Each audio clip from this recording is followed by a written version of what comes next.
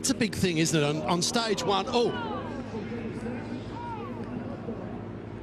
I think we have a so crash. we've got a fall there. Nasty.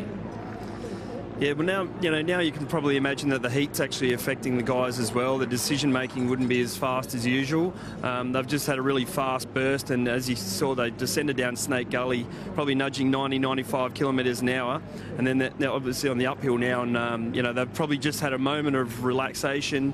The heat's probably affecting their decisions. Let's go back to the replay, Stu, and see if we can pick up what happened here.